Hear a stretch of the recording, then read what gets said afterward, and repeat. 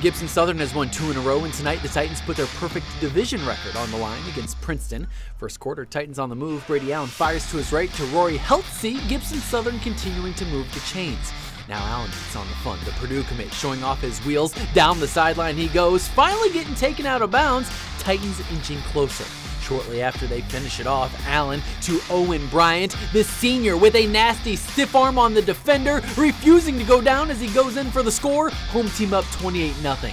On the next Titan possession, Allen continuing to show off his arm. The Boilermakers have a good one, going over the top to Braden Malone. Gibson Southern adds on, and they never looked back. The Titans win 57-0.